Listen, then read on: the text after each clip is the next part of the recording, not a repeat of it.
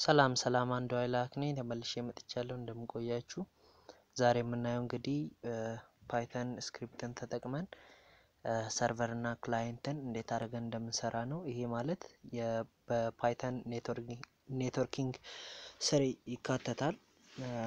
ፓይተን ኔትወርኪንግ እንግዲህ በሰርቨር እና በክላይንት መካከል የሚደረጉ ኮኔክሽኖች ወይም ደግሞ በክላይንት እና በክላይንት መካከል የሚደረጉ ኮኔክሽኖችን ያካትታል ማለት ነው። እኛ ዛሬ የምናየው እንግዲህ ቤዚክ የሆነውን የሶኬት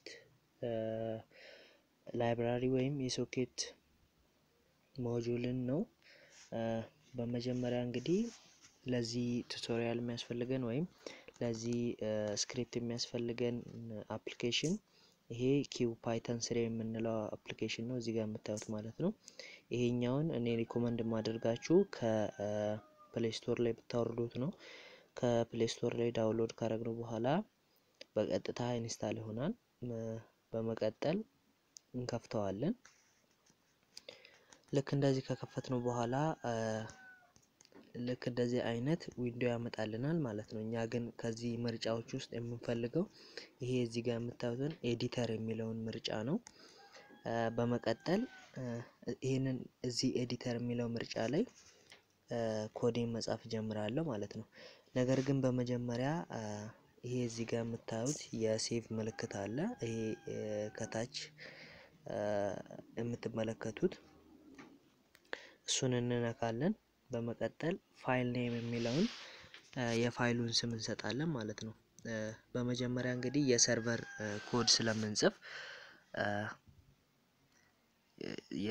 ኮድ ስለምንጽፍ ስሙን ሰርቨር ስክሪፕት ልበለው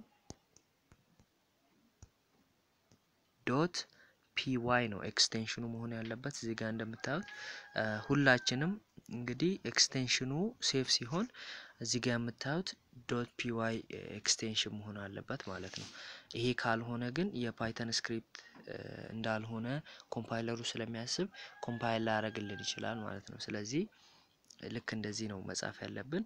እዛም እዚህ ጋር የምትመለከቱትን የራይት ምልክት እንነካለን።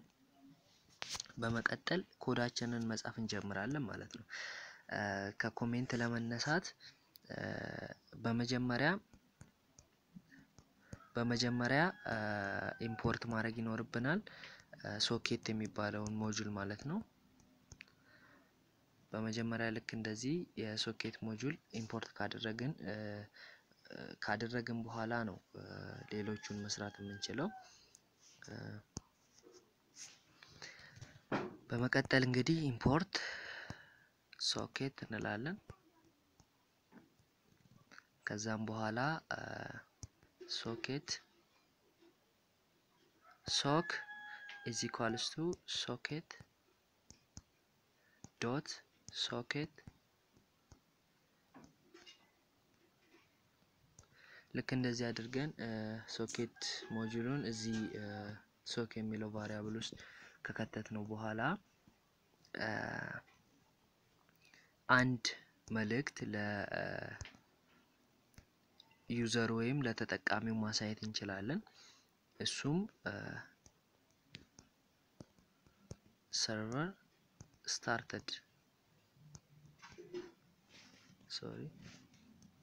ስታርትድ የሚል መልእክት ማሳየት እንችላለን። ልክ እንደዚህ አድርገን ሰርቨር ስታርትድ የሚለውን መልእክት ካሳየን በኋላ በመጀመሪያ ሰርቨሩ ባይንድ መሆን አለበት። ባይንድ ማለት ፖርት እና አይፒው ላይ መገናኘት አለበት ማለት ነው። ከክፍት ፖርት እና አይፒ ማለት ነው። እኔም መመክራችሁ አይፒያችን ከ1024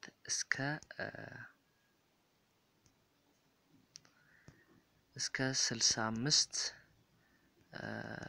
ሳምቲንግ እንደዚህ አይነት ቁጥር ቢሆን እስከዚህ ድረስ ቢሆን ይመረጣል ማለት ነው። እስከ 65000 ድረስ ከ1024 እስከ 65000 ድረስ። ምክንያቱም ከዚህ በታች የሆኑ ፖርቶች ከ1024 በታች የሆኑ ፖርቶች ኦሬዲ በሲስተሙ ወይም ራሱ በኮምፒውተራችን ወይም በሞባይላችን ሊያዙ ስለሚችሉ በራሱ ፕሮሰሶች ሊያዙ ስለሚችሉ ቢዚ ሊሆንብን ይችላል። ስለዚህ ከ1024 እስከ 65000 ባለው ሬንጅ ውስጥ ያሉትን አይፒዎች ያሉትን ፖርቶች ብንጠቀም ውጤታማ ይሆናል ማለት ነው። ስለዚህ በመጀመሪያ ከዩዘሩ ወይም ከተጠቃሚው ይሄን ሰርቨር ከሚጠቀመው አካል ኢንፑት እንወስዳለን። ኢንፑት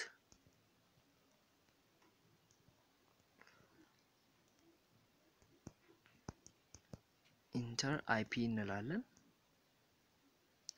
ይሄ ሰው አሁን አይፒ ይከታል ማለት ነው። ልክ እንደዚህ አይፒው እንቀበላለን። አይፒው ስትሪንግ ቫልዩ መሆን አለበት። በመቀጠል ፖርት እንቀበላለን። ፖርቱ ደግሞ ኢንቲጀር ነው መሆን ያለበት። ፖርት እንደዛው ኢንፑት እንላለን።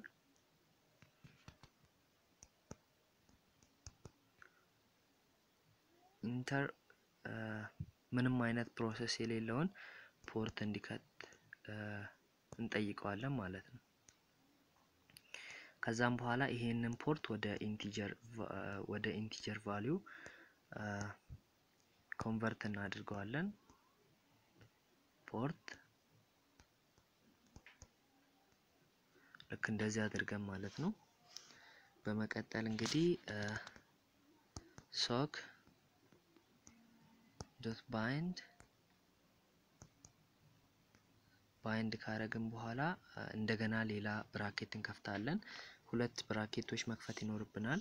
ምክንያቱም ባይንድ የሚባለው የሶኬት ሞጁል የሚቀበለው አንድ አርጊመንት ብቻ ስለሆነ ወይም አንድ ፓራሜትር ብቻ ስለሆነ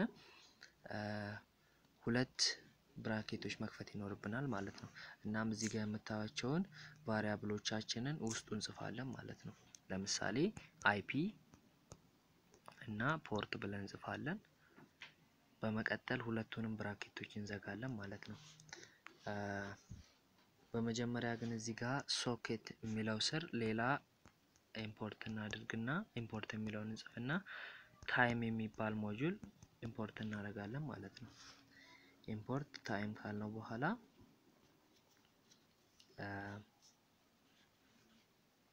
ስሊፕ ብለን ከላይ በኩል መጀመሪያ ፕሪንት ካልነው በኋላ ሰርቨር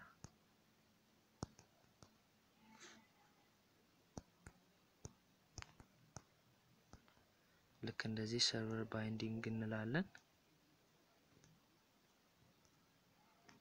በመቀጠል ይሄንን ለ200 ሚሊ ሰከንዶች ስሊፕ እናድርገዋለን ማለት ነው። ለ200 ሚሊ ሰከንዶች ታይም ዶት ስሊፕ 0.2 ብለን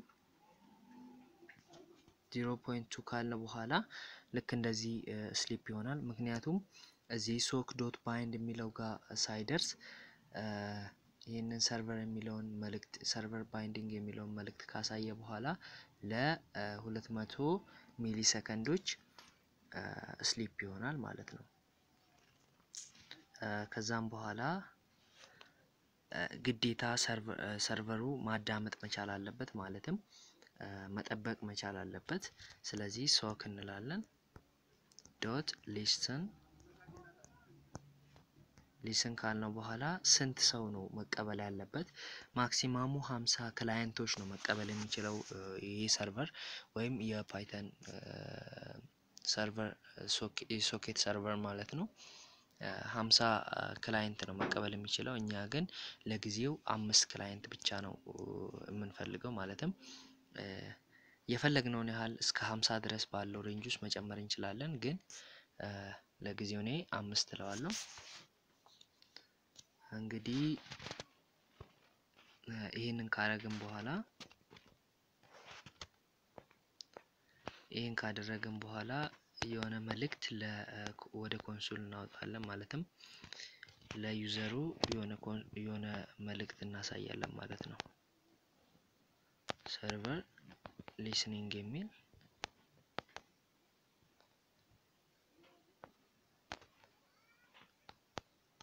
ሰርቨር ሊስኒንግ የሚል ምንም ችግር የለውም ማለትም የወርድ ኤረር በፈጥር ማለትም ኪወርድ እስካልሆነ ድረስ ምንም አይነት የስትሪንግ ኤረር በፈጥር ኮዱ ላይ ምንም አይነት ኢፌክት ስለሌለው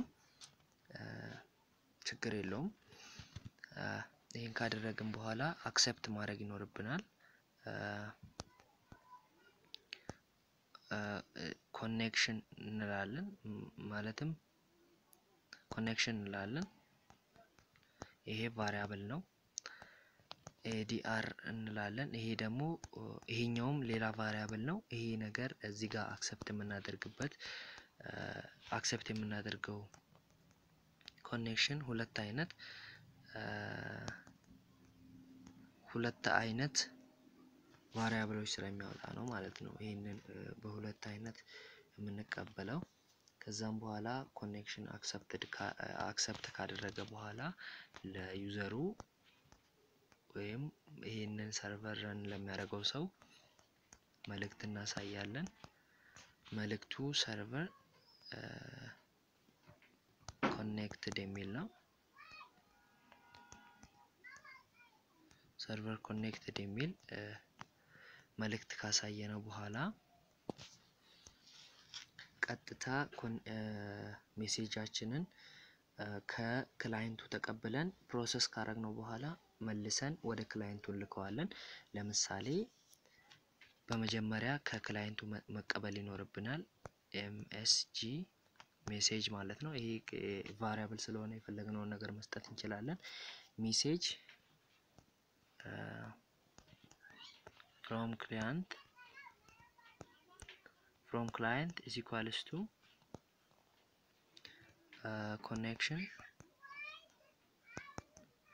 connection dot receive RECV ነው። ይሄ ኪወርድ ስለሆነ ግዴታ ልክ እንደዚህ ነው መጻፍ ያለበት። ከዛም በኋላ 1024 እንለዋለን። ይሄ ማክሲማም የሚቀበለው የባይት ቁጥሮች ነው። 1024 ባይት ነው የሚቀበለው ማለት ነው።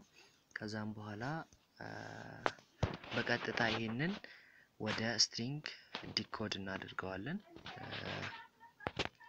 ሜሴጅ ማለትም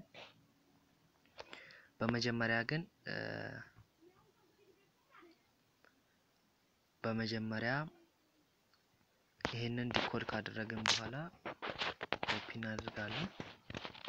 ይሄንን ቫሪያብል ፔስት ካደረግን በኋላ እዚህ ኳልስቱ ዲኮድ ስናደርግ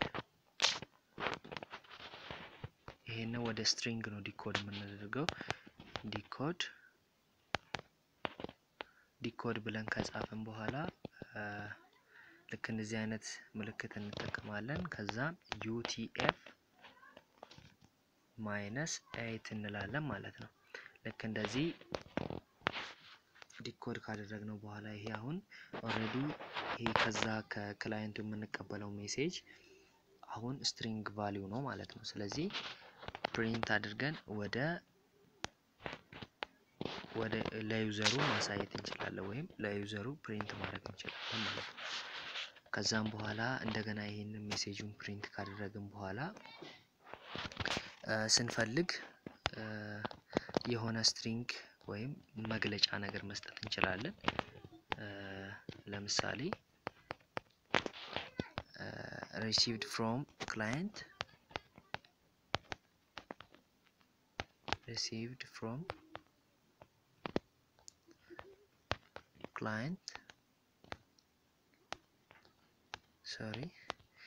ክላይንት ብለን ለምሳሌ ልክ እንደዚህ ማስቀመጥ እንችላለን።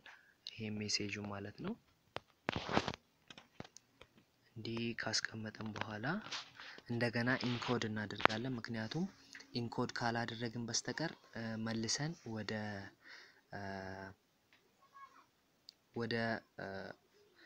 እንደገና ወደ ክላይንቱ መላክ አንችልም ማለት ነው። ምክንያቱም ሰርቨሩ ይሄ ሴንት የሚለው እኛ የምንጠቀመው ሞጁል ወይም እኛ የምንጠቀመው ፈንክሽን ቀጥታ ከዚህ የሚወስደው ቫልዩ ባይት ቫልዩ ሆኖ ባይት ቫልዩ እንደገና ወደ ክላይንቱ የሚሄድ የባይት ቫልዩ ነው ማለት ነው። በመጀመሪያ ግን ይሄንን ኢንኮድ እናድርገዋለን እንደገና መልሰን ማለት ነው። በመጀመሪያ ቫሪያብልን እዚህ አመጣዋለሁ እዚህ ኳልስቱ ከዛም በኋላ አሁንም አንዱ ቫሪያብል ከተጠቀምን በኋላ ኢንኮድ እንለዋለን። ኢንኮድ UTF ማይነስ 8 ካልን በኋላ ልክ እንደዚህ እናስቀምጣለን ማለት ነው። UTF ማይነስ 8 ካልን በኋላ ልክ እንደዚህ እናስቀምጣለን። ይሄ ኢንኮድ ሆኗል ማለት ነው። ወደ ባይት ኮንቨርት ሆኗል። ከዛም በኋላ ሴንድ ነው የምናደርገው። በመቀጠል ኮኔክሽን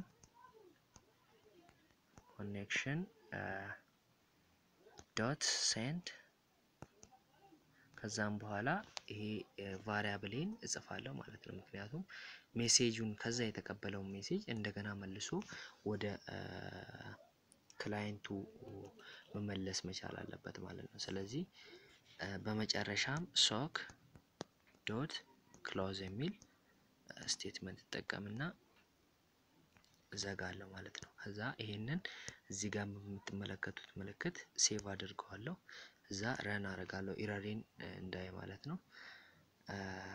የሚገርመው ነገር ግን እስካሁን ምንም አይነት ኢረር የለኝም። እስቲ ለምሳሌ ሎካል ሆስት ልበለው። ከዛም በኋላ ፖርቱን ልጻፍለት። ፖርቱን እንዳልኳችሁ ከ1024 እስከ 65000 በላይ 65000 በታች እና ከ1024 በላይ ነው መጠቀም ያለብን። እኔ 9999 ተጠቅሜያለሁ። እዛ እንደምታዩት ሰርቨር ባይንዲንግ እንደገና ሰርቨር ሊስኒንግ ይላል። ይሄ ማለት ኮኔክሽኑን ከክላይንት ሳይድ እየጠበቀ ነው ማለት ነው። ስለዚህ እስከዚህ ድረስ ትክክል ነው ማለት ነው። እኛ የክላይንቱን ስክሪፕት በኔክስት ቪዲዮአችን እንጽፋለን። እንግዲህ እንደምትከታተሉኝ ተስፋ አድርጋለሁ።